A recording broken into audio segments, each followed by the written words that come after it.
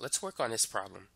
Find the fourth degree Taylor polynomial for the function f of x is equal to ln x, centered at c equal 1, and use it to approximate the natural log of 1.1.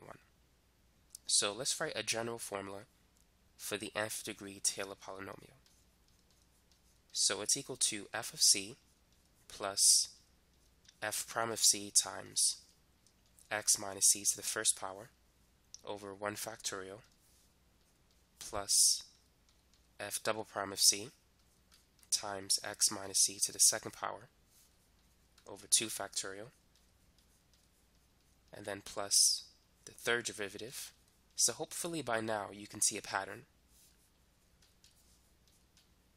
And then this will continue until we reach the nth derivative, and that's where we'll stop. So that's the formula that we need to use. So we want to find the fourth degree Taylor polynomial. So we need to find the first 4 derivatives. Now f of x is equal to the natural log of x. So the first derivative is going to be 1 over x. Now we can rewrite 1 over x as x to the minus 1. So in order to find the second derivative, we could use the power rule. So this is going to be negative 1x to the negative 2, which is negative 1 over x squared. And then the third derivative, the derivative of x to the negative 2 is negative 2x to the minus 3. So this is going to be positive 2 over x cubed. And now we got to find the fourth derivative. And so that's going to be 2 times the derivative of x to the negative 3, so that's negative 3x to the minus 4. So this becomes negative 6 divided by x to the fourth power. Now, f of 1, or f of c, because c is 1, that's the natural log of 1, which is 0. And then f prime of 1, that's going to be 1 over 1, so that's simply 1. And then f double prime of 1, if we plug it into negative 1 over x squared, that's just going to be negative 1. And then for the third derivative, that's 2 over 1 cubed, so that's simply 2. And then finally for the fourth derivative,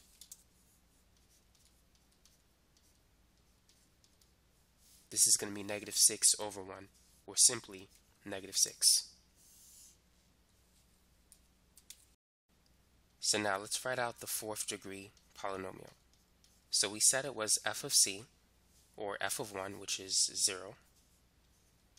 And then plus it was f prime of c, which is 1, times x minus c, and c is 1, over 1 factorial, which we don't need to write right now. And then it's going to be f double prime of 1, which is negative 1, times x minus c squared, or x minus 1 squared, over 2 factorial. And then it's going to be f triple prime of 1, which is 2, times x minus c to the third power, divided by 3 factorial. And then the last term is f prime of 4, which is negative 6 times x minus 1 to the fourth power over 4 factorial. So now let's simplify what we have. So we don't need to worry about the 0. And so the first term we have x minus 1, and then this is just negative 1 over 2. So we can write that as negative 1/2 x minus 1 squared. Now what is 2 divided by 3 factorial? 3 factorial is 3 times 2 times 1. So we can cancel a 2, and we're going to get 1 over 3. So this is going to be plus 1/3 x minus 1 to the third power. And then we need to simplify negative 6 over 4 factorial. So 4 factorial is 4 times 3 times 2 times 1. And so 6 cancels with 3 times 2. And so we're left with negative 1/4 x minus 1 to the fourth power.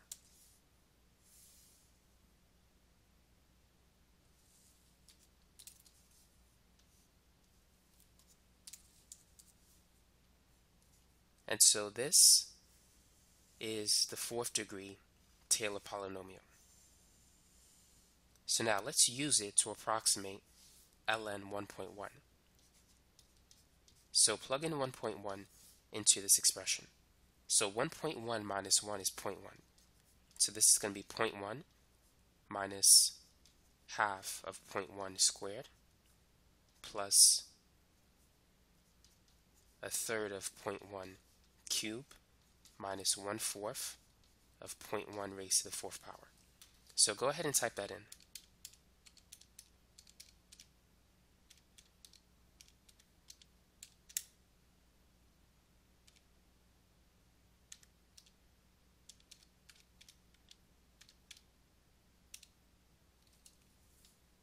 So I got 0.0953083333. Now let's get the exact answer. So the natural log of 1.1 is 0.0953101,798. So you could see that both answers are very close.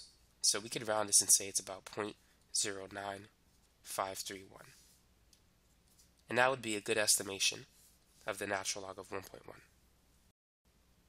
Now let's work on this one. Find the fourth degree Maclaurin polynomial for f of x is equal to e to the x and use it to approximate e to the 0.2. So the Maclaurin polynomial is basically the Taylor polynomial centered at 0. That's the only difference. So you could use the same formula, but c is equal to 0. So let's write the general formula first for the nth degree polynomial. So instead of f of c, it now becomes f of 0. And instead of f prime of c times x minus c, it's now f prime of 0 times x minus 0, which is simply x. So this is going to be x to the 1st power over 1 factorial. And then it's going to be the second derivative, f double prime of 0 times x squared over 2 factorial. And this trend will continue until you get to the nth degree where you want to stop, times x to the n over n factorial. Now, f of x is e to the x, and f prime of x is also e to the x, and this will just continue. So f of 0, which is e to the 0, that's 1, and so f prime of 0, that's going to be the same thing. So f double prime of 0 is also 1, f triple prime of 0, that's 1 as well. So we're looking for the fourth degree polynomial. And so f of 0 is 1, and then f prime of 0 is 1 times x over 1 factorial. And then f double prime of 0, that's going to stay 1. And then that's going to be x squared over 2 factorial. And then it's going to be f triple prime of 0, that's going to be 1 as well. Then it's going to be x cubed over 3 factorial. And then x to the 4th over 4 factorial. And we're going to stop at 4.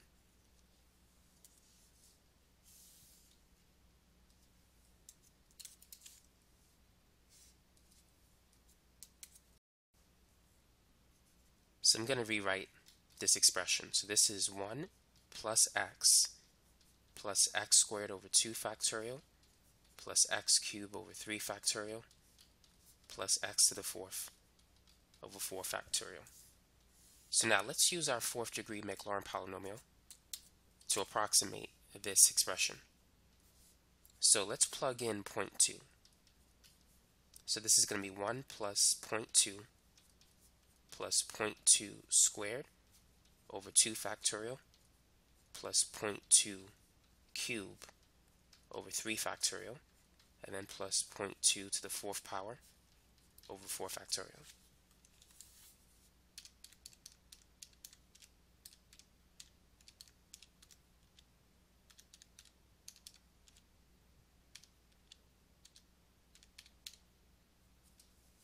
So you should get 1.2214. So that's our estimation. And now let's compare it to the exact answer. So e raised to the 0.2, if you type that in, you should get